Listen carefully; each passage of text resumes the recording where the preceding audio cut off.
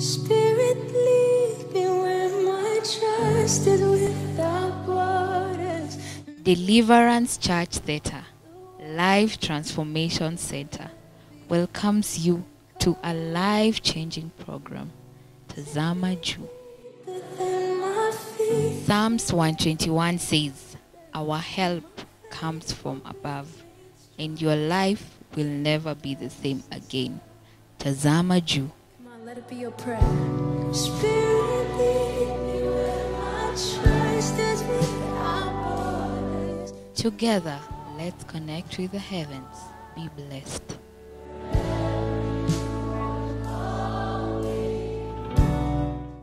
Appreciate the Lord. Give the Lord a good hand. Give the Lord a good hand. Celebrate Jesus. Celebrate Jesus. Celebrate Jesus. Celebrate Jesus. I said, I celebrate, celebrate, celebrate, celebrate, celebrate. Hallelujah. Somebody say, my life will never, ever be the same again. Just turn to your neighbor and tell them, thank you for coming to the service today. I appreciate you. In the name of Jesus Christ. Let's appreciate the choir as they sit down. Naomba tuweze kuketi chini tunapotabasamu katika uwepo wa Mungu. As you smile in the presence of the Lord. Hallelujah. Amen. Praise the Lord. Amen. Praise the Lord. Amen. I want us to turn to our Bibles in the book of Luke chapter 2 Tufungue Biblia zetu kitabu cha Luka mtakatifu mlango wa pili from verse 25. kuanzia aya 25. Luke chapter 2 Luka mtakatifu 2 from verse 25. kuanzia aya 25. And I read in Jesus' name. Amen. And behold, there was a man in Jerusalem. Somebody say there was a man. Mtu aseme palikuwa na mtu Whose name was Simeon, and the same man was just and devout, waiting for the consolation of Israel. And the Holy Ghost was upon him. And it was revealed unto him by the Holy Ghost that he should not see death before he has seen the Lord Christ. And he came by the Spirit into the temple. And when the parents brought in child Jesus to do for him after the customs of law, then took him up in the arms and blessed God and said, Lord, now lettest thou thy servant depart in peace, according to thy word. For my eyes have seen thy salvation, which has prepared before the face of all people, a light to lighten the Gentiles, and the glory of thy people Israel. And Joseph and his mother marveled at these things which were spoken of him. And Simeon blessed them and said unto Mary his mother, Behold, this child is set for the fall and rising again of many in Israel, and for a sign which shall be spoken against. Yea, the sword shall pierce through thy own soul also, that the thoughts of many hearts may be revealed. And there was one Anna. Can somebody say there was one Anna? Mtu aseme palikuwa na A mmoja Hana, prophetess, the daughter of Panuel, of the tribe of Asher. She was of great age and had lived with her husband 7 years from her virginity. And she was a widow of about 84 years, which departed not from the temple, but served God with fastings and prayers night and day. And she coming in that instant gave thanks likewise unto the Lord, and spake of him to all them that looked for redemption in Jerusalem. May the Lord bless the reading of his word. Bwana abariki kusoma kwa andiko I would like lake. to request Francis if you can read Romans 12 verse 1 and 2. Warumi 12 aya ya kwanza hadi ya pili. Basi ndugu zangu, na wasihi kwa huruma zake Mungu, itoeni miili yenu iwe dhabihu iliyo hai, takatifu, ya kumpendeza Mungu, ndiyo ibada yenu yenye maana. Aya ya pili, wala msifuatishe namna ya dunia hii, bali mgeuzwe kwa kufanywa upya nia zenu, mpate kujua hakika mapenzi ya Mungu yaliyo mema, ya kumpendeza na ukamilifu. Praise the name of Jesus. May the Lord bless the reading of his word once again. Bwana abariki kusoma kwa andiko lake mara I tena. want to speak to us. Nataka kunena kwetu Living a consecrated life. kuishi maisha yaliyotiwa wakfu. Living a consecrated life. Kuishi maisha yaliyotiwa wakfu.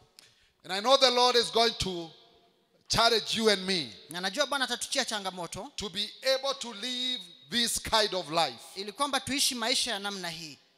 Living a consecrated life. Tukaweza kuishi maisha yaliyotiwa wakfu. Consecration Kutia wakfu is declaring something holy or sacred. ni hali ya kuteua kitu kiweze kuwa kitakatifu. You can use consecration interchangeably Unaweza kuitumia kwa namna kadhaa with sanctification. pamoja na kuiweza kusafisha ama kutakasa. It is like when we declare the house of God consecrated. Ni kama wakati tunapotangaza nyumba ya Mungu ikiwa imetiwa wakfu. When we declare this altar consecrated, Tunapotangaza madhabahu haya kuwa yametiwa it wakfu, means we have declared it holy inamaanisha tumeitangaza kuwa matakatifu unto the Lord. mbele za Bwana. It is like when pastors or priests Ni kama wakati ambapo wachungaji ama kuhani are being consecrated, wanapotiwa wakfu or any other person. ama mtu yeyote yule. And you remember, Na ukumbuke we are all priests sote ni makuhani in the house of God. katika nyumba ya Mungu. Because priesthood now, Kwa sababu ukuhani it is now the Jesus Christ kind of priesthood, ni ile ukuhani ambao unafuatilia mfano wa Yesu, where we are all called to be in this loyal priesthood. ambapo sote tumeweza kuitwa tuweze kuwa mataifa ambayo yameteuliwa. Consecration now, Na kuwa kutiwa wakfu it is not for some few people, sio kwa watu wachache tu, but there is a call of consecration. lakini kuna Mungu ambaye ni wa kutia wakfu, There is a call of holiness. ama kuna mwito wa utakatifu. There is a call to be sacred Kuna mwito wa kuweza kuwekwa kando na kuwa watakatifu for every child of God. kwa kila mwana wa Mungu. If you can hear me, can you say amen? Kama unanisikia sema amina. Now, consecration Kutiwa wakfu comes from a Latin word inatoka kwa neno hilo la Kilatini called consecrate. ambalo linatamkwa namna hiyo, consecrate, It is being dedicated to God. na inamaanisha kuweza kupatianwa kwa Mungu, It is being devoted to God, ni kuitoa kwa Mungu, or being sacred for God. ama kuwa takatifu kwa ajili ya If you Mungu. can hear me, can you say a good amen? Kama unanisikia sema amina nzuri. Joshua 3:5. Yoshua 3:5. Joshua 3:5. Yoshua mlango wa 3 aya ya The 5. Bible says, Biblia inasema Joshua told the people, Yoshua akawaambia watu, consecrate yourself, jitakaseni nafsi zenu, for tomorrow kwa sababu kesho the Lord will do amazing things Mungu atafanya mambo ya maajabu among you. kati yenu. Listen to me, child of God. Nisikize mwana wa Mungu, There is amazing things kuna mambo ya ajabu that God do to his people ambayo Mungu anawafanyia watu when wake they are consecrated. mara wanapojitakasa ama Remember, kujiweka wakfu. our God is holy. Kumbuka Mungu wetu ni mtakatifu. God is holy. Mungu wetu ni It is mtakatifu. true, God wants to bless each and every one of us. Ni kweli Mungu ananuia kubariki kila mmoja wetu. But in the holiness of God, Lakini katika utakatifu wa Mungu, God is calling Mungu anaitana for people who are consecrated. akiuliza watu waliojitia wakfu. There is a spiritual demand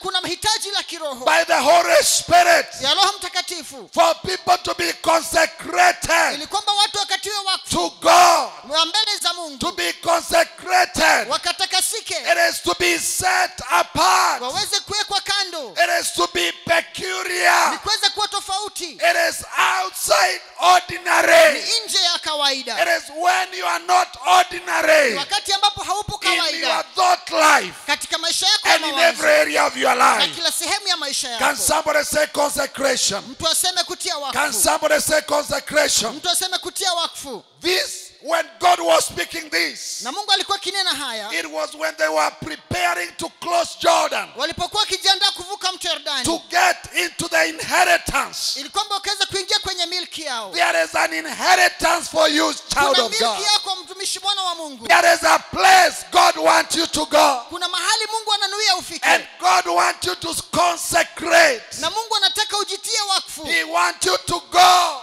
Na anataka uende a consecrated person. ukiwa mtu ambaye ametakasika. There is an an inheritance kuna urithi that you cannot receive ambao hauwezi pokea if you are not consecrated. kama bado haujajitakasa, For you to enjoy your Canaan, ili kwamba uweze kufurahia Kanani for you yako, to enjoy ili kwamba ufurahie the land across Jordan, nchi iliyo upande ule the mwingine wa Yordani, inheritance of God. ambao ni urithi wa Mungu. There is a demand Kuna hitaji of sacredness. za utakatifu. Can somebody say amen? Amen.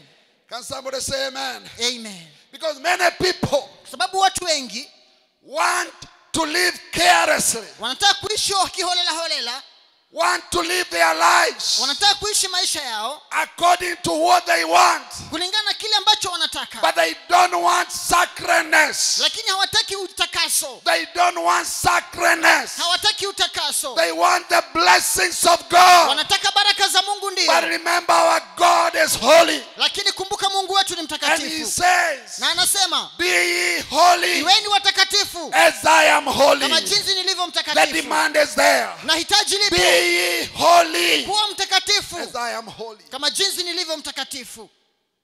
Yahweh is a holy God. Yawe ni Mungu He mtakatifu. is a holy God. Yeye ni Mungu mtakatifu. Other people can serve many other gods, Wengine waweza kuwatumikia miungu wengi, and those other gods have no demand of consecration. na miungu ya ile mingine haina hitaji la kutakaswa. But if you are worshiper of Yahweh, Lakini kama wewe ni mwabudu wa Yawe, if you are worshiper of Jesus kama wewe ni Christ, mwabudu wa Yesu Kristo, he is a holy God. yeye ni Mungu mtakatifu. There is a demand Na kuna hitaji of consecration. la kujitia wakfu. Can somebody say amen? Mtu aseme amina. Can somebody say amen? Amen. In Hebrews 12, Kitabu cha Ibrania 12, Hebrews 12, Waibrania 12 verse 28 to 29, aya 28 hadi 29. the Bible says, wherefore, we receiving a kingdom which cannot be moved, let us have grace whereby we may serve God acceptably with reverence and godly fear, because our God is a consuming fire. Amen. Hallelujah. Amen. Our God Mungu wetu is a consuming fire. ni moto ulao. Hallelujah. Amen. Sema Bwana asifiwe sana. Amen. The word is very clear there. Na neno li wazi kabisa Say, pale. we must serve God Anasema basi tumtumikie Mungu acceptably. kwa njia inayokubalika. Because you can serve God. Kwa kuwa unaweza kumtumikia Mungu, It is true you can be serving God, ni kweli kabisa unaweza kuwa unamtumikia Mungu, but not in acceptable standards. lakini isiwe kwa njia ambazo zinakubalika. You can be in service of God, Yawezekana uko katika ibada ya Mungu, but you don't want to keep his standards. lakini hutaki kuweka zile kanuni zake. God is demanding Na Mungu anahitaji that we serve God ya kwamba tumtumikie Mungu acceptably. kwa njia inayokubalika na yeye. Acceptably. Kwa njia inayokubalika na yeye. Acceptably. Kwa njia inayokubalika. And even says, for our God Anamalizia na kusema kwa kuwa is Mungu not wetu another God. sio Mungu For mwingine yote. our God Mungu wetu is a consuming fire. ni moto ulao. There is a demand to serve God Kuna hitaji la kumtumikia Mungu to his standards kulingana na kanuni zake, with consecration. tukiwa tunajitia wakfu. If you can hear me, can you say a good amen? Kama unanisikia sema amina Can you nzuri. say an encouraging amen? Amen. God does not change with the seasons. Mungu habadiliki na majira. Our God is the same yesterday, today, and Mungu wetu ni forevermore. yule yule jana, leo na hata milele. Somebody by the name John MacArthur. Na mtu kwa jina John MacArthur He was a preacher in America. alikuwa ni mhubiri kule Marekani. John MacArthur. John MacArthur He said this. akasema hivi, Satan Shetani continues anaendelea to make efforts akifanya juhudi to make sin less offensive.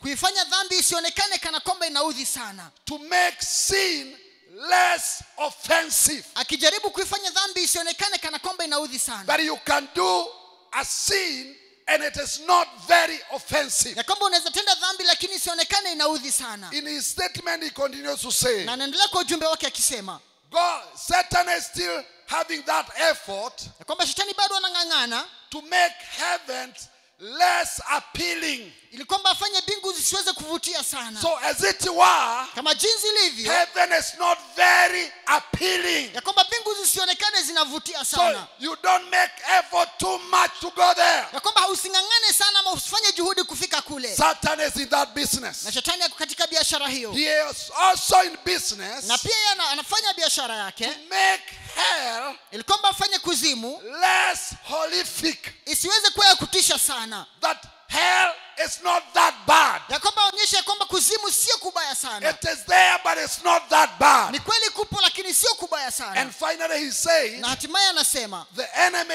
the devil, adui ambaye ni is shetani in the business au katika shughuli to make the gospel less urgent. za kufanya injili isionekane kana kwamba inahitajika kwa There is haraka. no urgency. Anapunguza udharura, We have so much time ya kwamba tuna muda mwingi before we can preach.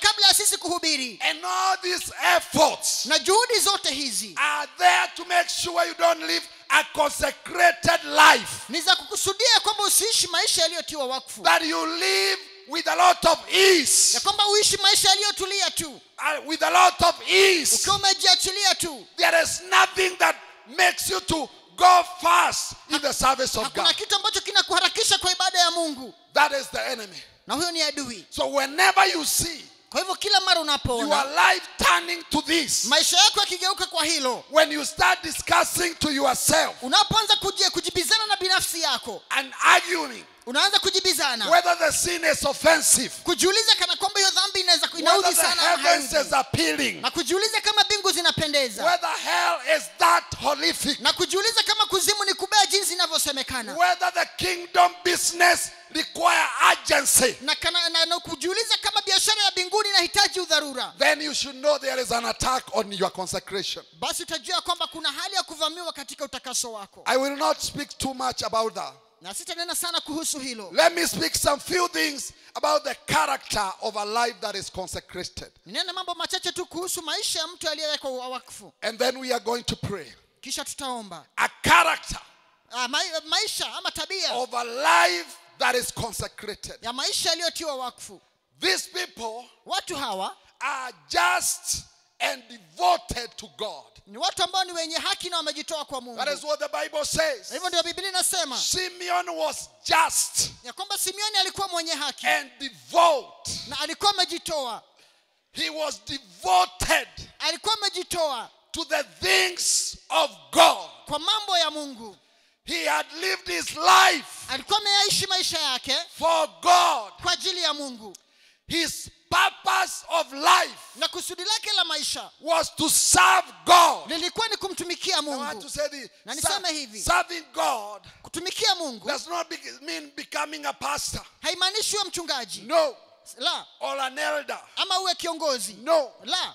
Serving God Kumtumikia Mungu means living a devoted life. inamaanisha kuishi maisha yaliyotolewa kwake. You can serve God in your business. Unaweza tumikia Mungu kwenye biashara yako. You can serve God in your possession, in your job. Unaweza tumikia Mungu kwa nafasi yako kule kazini. The kingdom of God Ufalme wa Mungu can be felt unaweza kuhisiwa around you, karibu nawe, whichever area you are in. popote pale ulipo. May you serve God. Wacha mtumikie Mungu. Can you talk to somebody? Nena na mtu. May you be devoted to God. Wacha uwe umejitoa In the kwa name Mungu of Jesus Christ. katika jina la Yesu Kristo. The prophetess Anna Nabii Ana was such a wonderful woman. alikuwa mwanamke wa ajabu namna The hii. Bible says she was married a virgin. Biblia inasema kwamba aliweza kuolewa akiwa mwanamwali. We are talking a life of consecration. Tunanena maisha ya kutiwa wakfu. And I want to challenge our daughters Na niweze kuatia changamoto binti zetu that it is high time ya kwamba wakati umefika even virginity ya kwamba hata uanawali become precious uweze kuwa wa in the kupendeza house of God. katika nyumba ya Mungu. Anna Ana was a virgin when she was getting married. alikuwa ni mwanamwali alipokuwa akiolewa. Hallelujah. Amen. And the Bible says Na Biblia inasema she only lived with her husband ya kwamba aliishi na mume wake for 7 years. kwa miaka 7 tu. For 7 years. Kwa miaka 7 tu. She only had a marriage life Alikuwa na maisha ya kuolewa for 7 years. kwa miaka 7 pekee. And then by this time she had 84 years. Na wakati wanapoandika alikuwa na miaka 84. So you can imagine Kwa hivyo unaweza tafakari this woman mwanamke huyu was in the temple alikuwa katika hekalu. And the Bible Na says Biblia inasema she was in the temple alikuwa kwenye hekalu serving God akimtumikia Mungu in fastings katika kufunga and prayer. na kwa kuomba.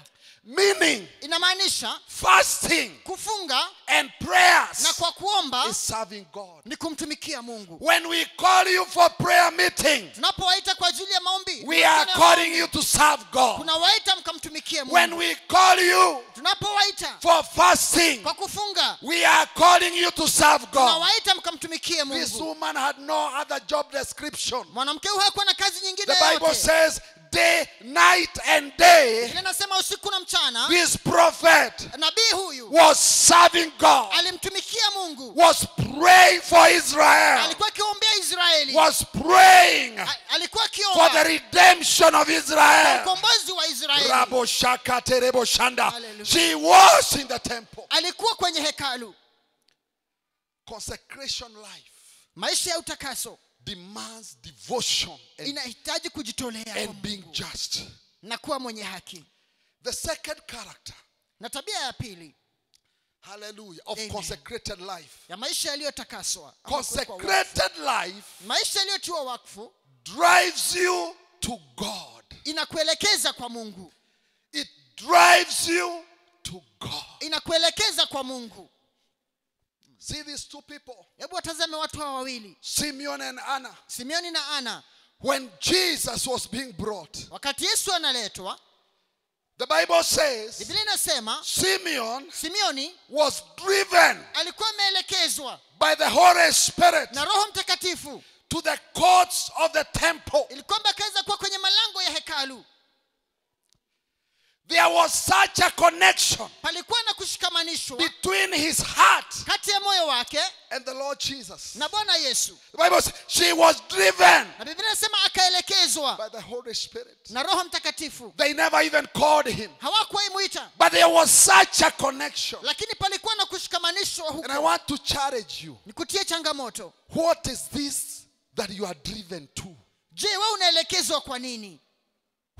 What is this Ni kitu gani you are drawn to? ambacho unavutiwa sana? Because you could be a Christian, Yawezekana wewe ni Mkristo but you are still being drawn lakini unavutiwa to the songs kwa nyimbo that are not godly. ambazo si za kiungu. You could be a Christian, Yawezekana wewe ni Mkristo but you are still driven lakini bado to unaelekezwa adulterous life. kwa maisha ambayo ni ya uzinifu. You are driven Wewe unaelekezwa to sinners. kwa wenye dhambi. Actually, you say, Na unasema in the church I don't have friends. ya kwamba kanisani sina marafiki. Friends are more better out there. Marafiki wangu ni wazuri, walio wazuri wako kule nje. But a consecrated life Lakini maisha yaliyotiwa wakfu drives you to God, inakuelekeza kwa Mungu. drives you to the house of God, Kuelekeza kwa nyumba ya Mungu. drives you to where Jesus is. Kuelekeza mahali alipo Yesu.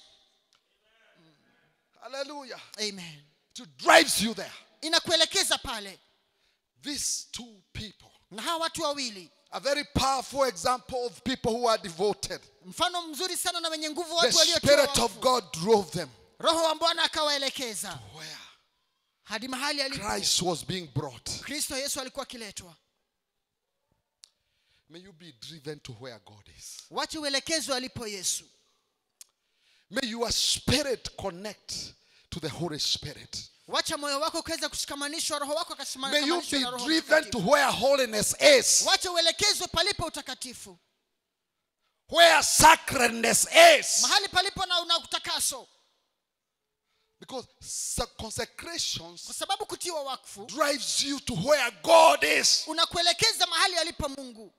Hallelujah. Amen. Consecration Kutiwa wakfu actually will separate you from Ita- some people. itakutenganisha na watu fulani. There are people who will drop off. Kuna watu ambao watajitoa tu wenyewe. There are friends that will drop off Kuna marafiki watakaojitoa because of your consecration. kwa sababu ya utakaso wako. Can somebody say, I hear you? Mtu aseme na kusikia. Bwana asifiwe sana. Amen. Hallelujah. Amen. They were both drawn by the Holy Spirit. Na wote wakaelekezwa na Roho Mtakatifu. Consecrated life maisha ya kutiwa wakfu attracts the presence of God inavutia uwepo wa Mungu and anointing of God.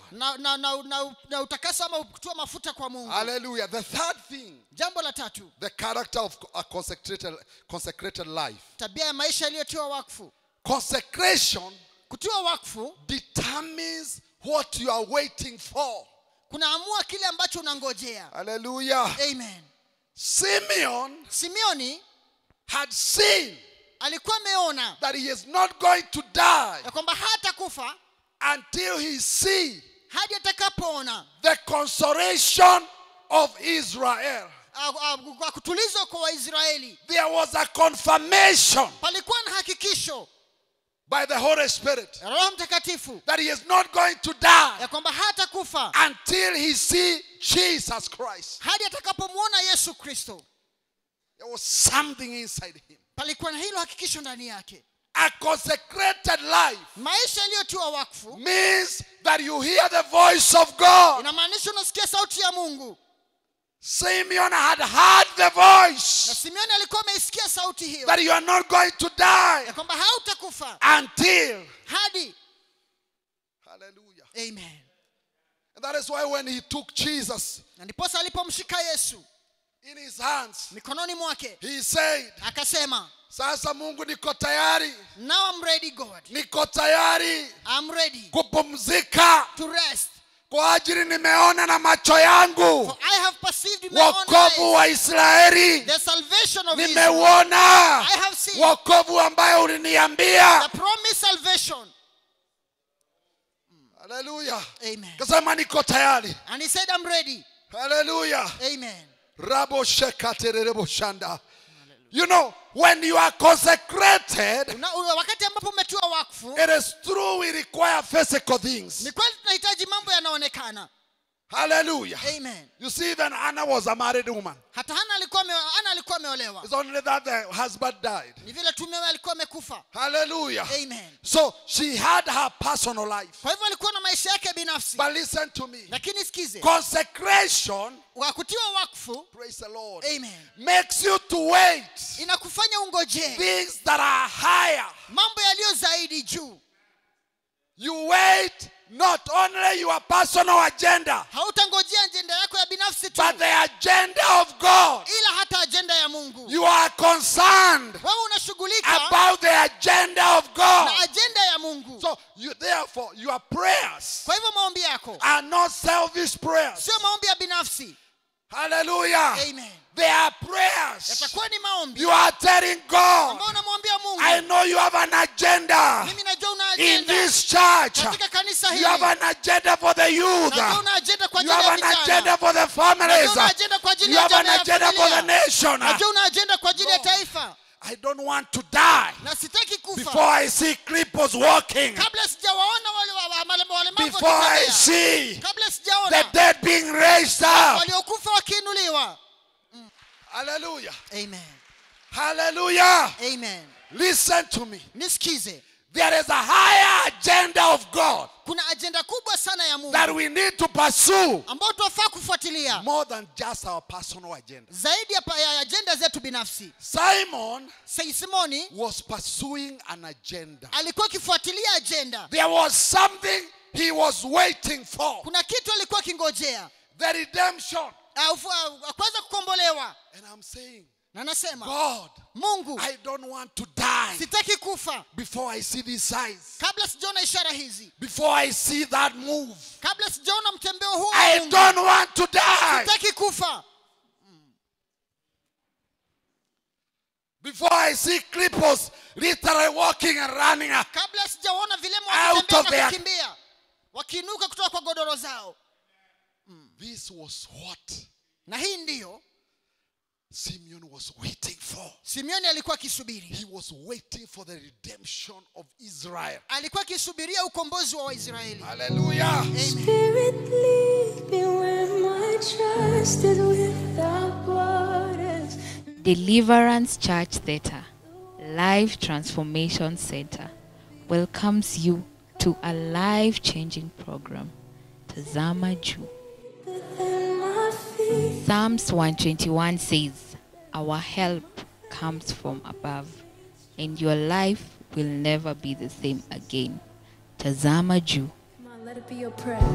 Spirit, lead me where my trust is without borders. Together, let's connect with the heavens. Be blessed.